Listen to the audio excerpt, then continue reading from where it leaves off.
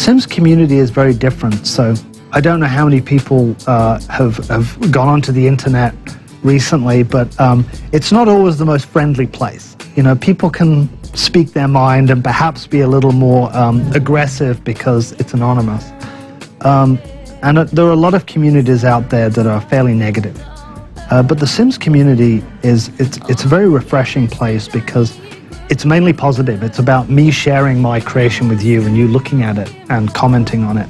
And so it's more like a circle of artists, if you like, which is, you know, artist communities tend to be very healthy because everybody's making something, and it's when you look at somebody else's creation, you want to make something else.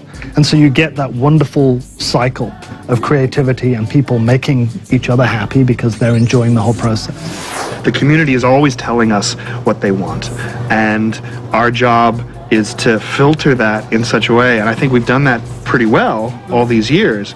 But you know, now that we're going to sort of unleash this new potential of an outdoor world, managing all the demands that are going to come in, I think we got the great ideas, our work cut out. Ages, both genders, you know, all around the globe, really. And so I can imagine that, you know, for someone who was housebound, being able to be connected to that community is really quite a gift, because they really are wonderful, creative people and very kind. I think that's why the community is so open, is because it's built around a tool or a game or a toy or a thing that we've made that is all about creativity. And I think that brings people who are interested in acceptance or in exploration. Well, they all have creative natures. That's right. That is a common link, regardless of their gender and their age.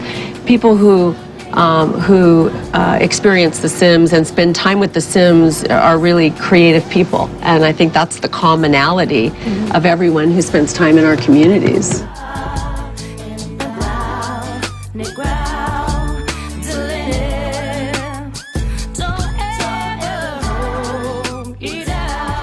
Our players influence a very high percentage of the content and the experience changes that we make. I mean, they inspire us. It could be 80 or 90% because they're constantly giving us feedback. We like this, we want more of that, we wish we could do this. Both in our communities and in our focus groups that we do around the world. And our players are very outspoken, right? They're not shy. They're not afraid to say, I need more of this, or I wish we could tell stories like this. Well, I also think, you know, some of our players use our highest end creativity tool, which is the movie tool. Not all of them, because it's a pretty sophisticated tool. But I love being able to go someplace like YouTube where we've had over 200 million downloads of these movies, really amazing stories that players tell. Some stay inside the community and some people post them and push them out to YouTube for the broader audience to enjoy. But the range, as you say, the range of stories are pretty amazing. So I get a lot of emails of what people like and what they don't like. Sims players are very, very industrious, so they've found my home email address. They've been kind enough to contact me there, which is nice, as well as my work email.